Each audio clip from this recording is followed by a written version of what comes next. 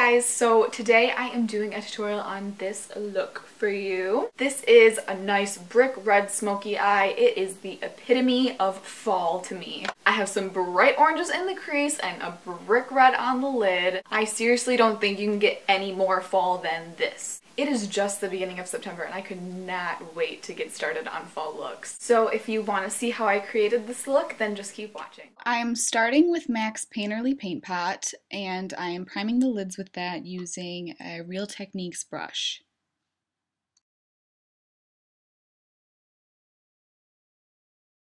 Next, I am using Makeup Geek Peach Smoothie, which is a beautiful transition shade. It's super similar to my skin tone, as you can see. And I am just getting that everywhere, from inner corner to outer corner, and basically from the lid to the brow bone. I am not being light-handed, and I am not being precise in the slightest.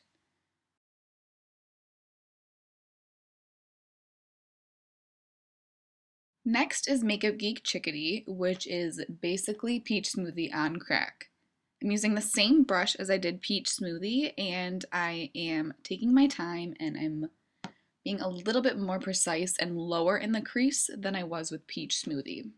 I'm making sure that I have a really even pigment from inner corner to outer corner and a smooth blend into Peach Smoothie, and I'm really taking my time with this.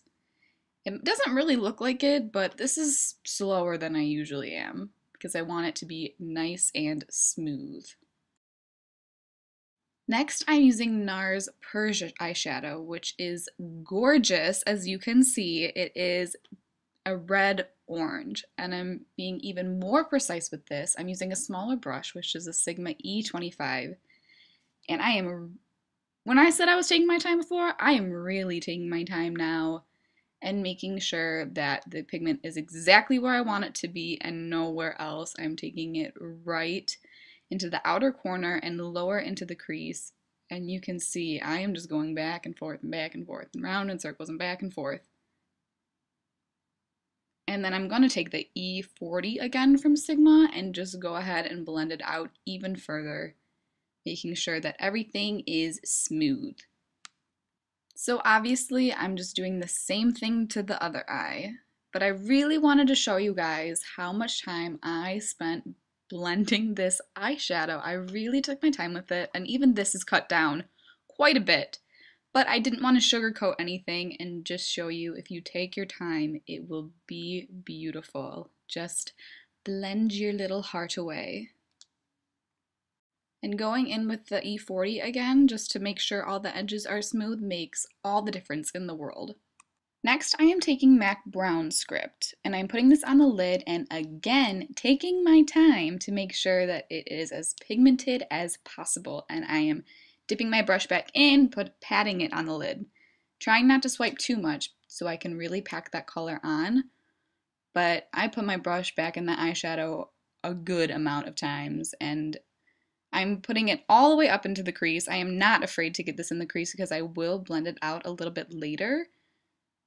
So Brown Script is a little bit darker than what it looks on camera. The lighting is washing it out just a bit.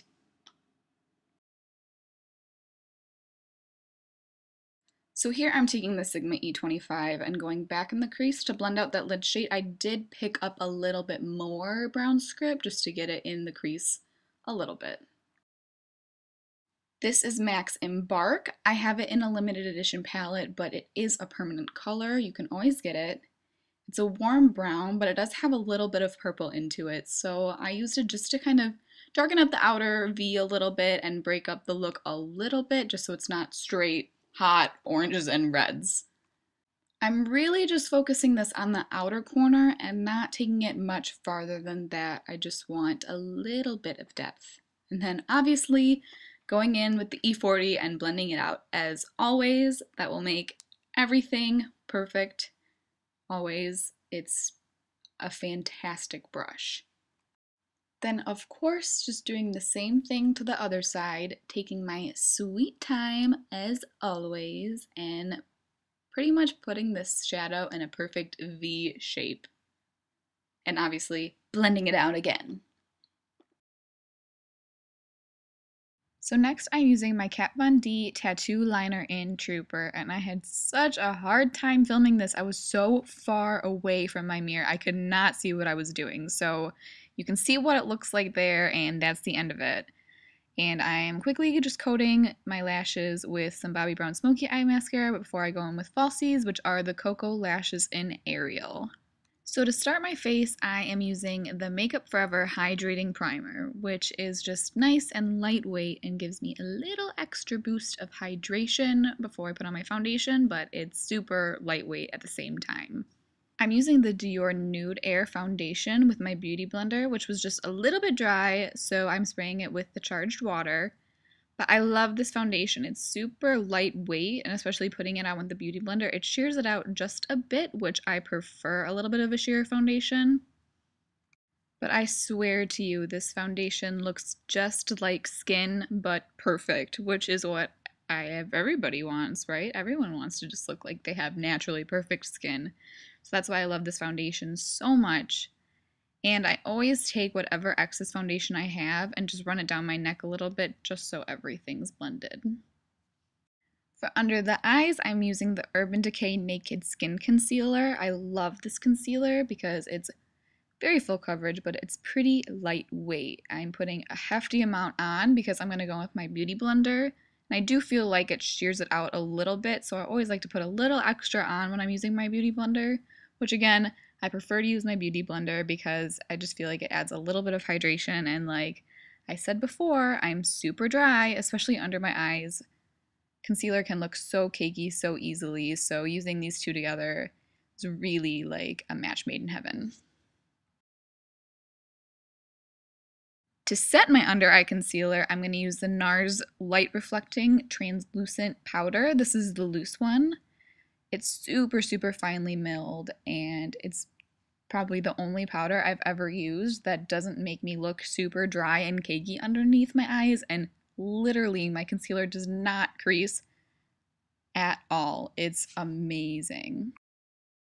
So I'm finishing off the eyes by going in with MAC and Bark and just running it along my lash line pretty tightly, and I'm not worrying about it being too perfect because I'm going to blend it out in just a second.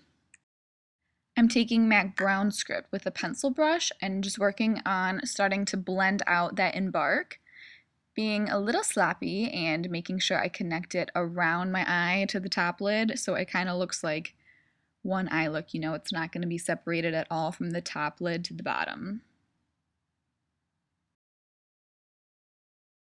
So I'm going in with Chickadee, and this brush is kind of like a pencil brush, just a little bit fatter, and I'm putting Chickadee even lower than I did the brown script, so it kind of transitions from the dark brown to the orange, just like it does on the top part of the eye. So the look comes full circle. I'm using MAC Extended Play Giga Black Lash Mascara, which is a mouthful, but I love this mascara for the lower lashes because it has a super tiny brush and you can get right to the base of the lashes without getting mascara everywhere, which I usually have a problem with, but not with this mascara, I don't.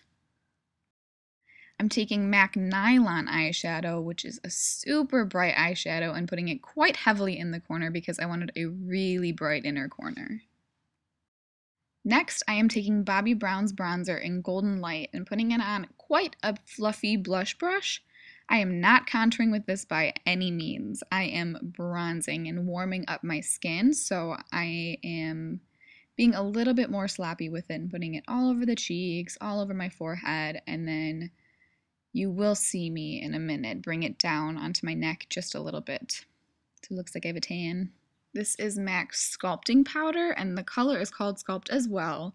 This is a little bit more cooler tone, and I'm using it on a little bit of a smaller brush and being a lot more precise with this, not blending it out too much to actually contour and create shadow. So I really only put it under my cheekbones, and then I'll take just a little bit and put it on the sides of my nose just to add a touch of dimension.